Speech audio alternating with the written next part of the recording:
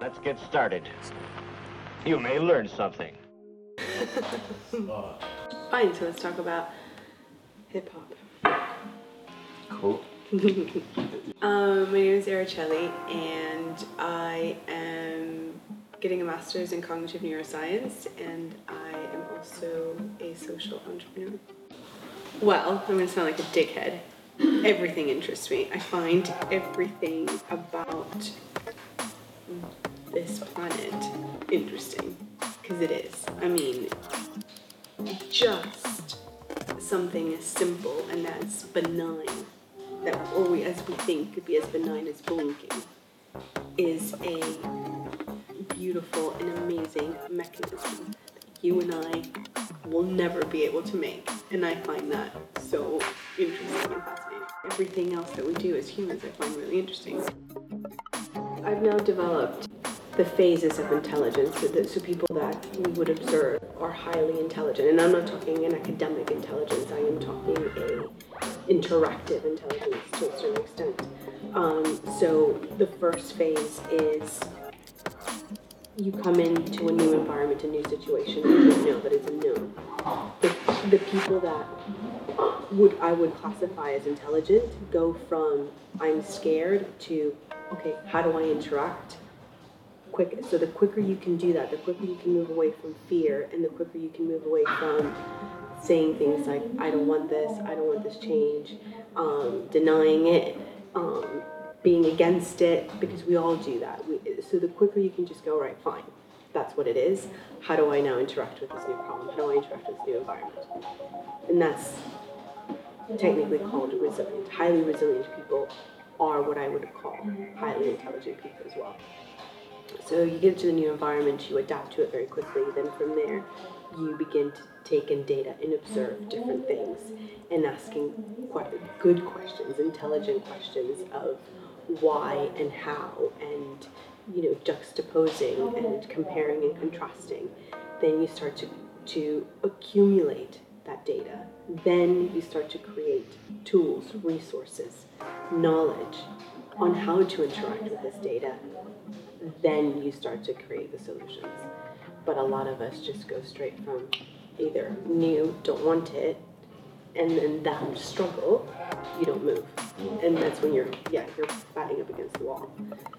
And then the other thing, I think the next stumbling block is that you then get to an environment and you literally, it's like landing in the rainforest, and then you just take off running to try to get out of it. Instead of going, okay, well, where's the sun coming from? Okay, I can't see the sun, but fine, can I see how the plants are growing? That'll tell me, can I hear water?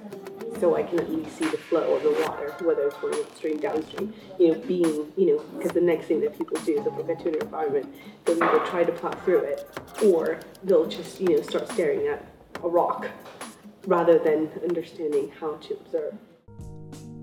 It's the only music that I can turn on that still talks about, quite literally and openly, about struggle, about literally being able to put one foot in front of the other and getting somewhere. That makes me happy. I want, I think part of the whole thing of, like I said, of why we come to think, what we feed our brain. To me, culturally, that's very important. To me, that music carries a lot of soul. I think it is, I don't think it's correct to think that suffering is something bad. I think actually suffering is an amazing tool, because it makes you what I would qualify as a superhuman. Those, as I said, those little girls that have gone through those big problems at such a young age, they're not victims. They're actually getting tools that, that most people don't get, and they become very resilient. They become very, very well-rounded, very empathetic, very amazing human beings. And I think that, that's my correlation with hip-hop, is that a lot of the people that have created hip-hop come from very difficult backgrounds, and yet they're resilient and they're surviving. So I actually find that very positive. And I find that almost soothing. And plus, the beats, I guess scientifically, my theory is that what we like to listen to correlates very much to kind of early rhythms that we listen to, because we are, the first thing that we hear is a rhythm. It's our mother's heartbeat. So music is very important because of rhythm. And you like certain music because of that rhythm, literally how that rhythm then interacts with your heart. And to me, that's what I listened to since I was really young. So it's at the rhythm that I like to move. It is at the rhythm that I like to, almost like at the rhythm that I like to live life. I love that thing that hip hop makes you do, that nodding of your head. It's like, and then you're just like nodding and moving. It's quite a soothing mechanism, I think.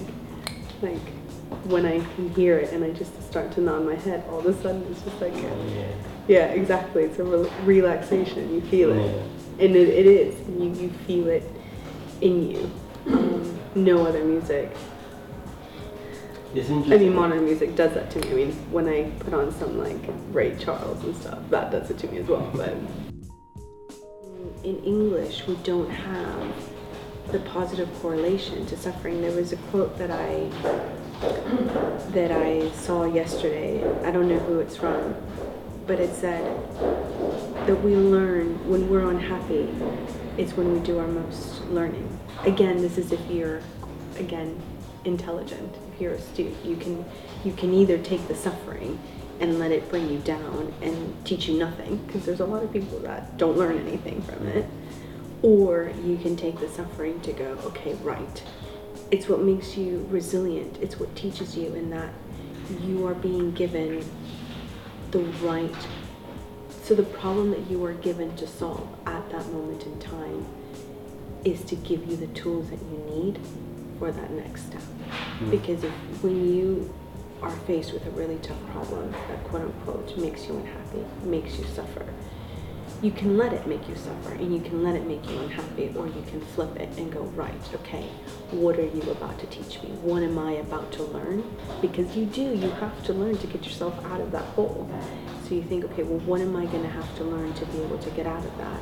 And then essentially, from a philosophical perspective, you should be like, right, thanks for that, because before I didn't have that knowledge, I didn't have those tools, now I do. Now I can be a better functioning human. And it's having that better correlation, because I mean, even in athleticism, for example, that's why, until you feel pain in your muscles, that soreness, you're not working yourself hard, you're not building that muscle. And I think it's the same thing from a philosophical perspective. Problems and suffering give you that mental muscle, which is why I see that people that have gone through tough situations that can get themselves out, they've got amazing brains. It's almost like an athletic type of brain. What you would see, an athlete with an amazing physique is what I think, how I correlate, and I see somebody who's gotten themselves through a really tough time into something better. Yes, I do think it's an essential, and the reason I like it better than even psychology or anything like that, what I like about neuroscience and giving people that knowledge is that you're giving people a manual to how they work.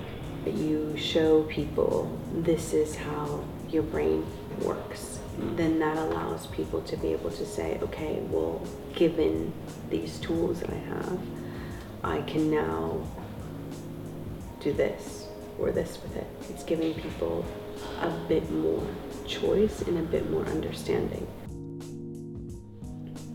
That I think with life, as long as you are trying, you are engaging, and you are moving forward, you're good.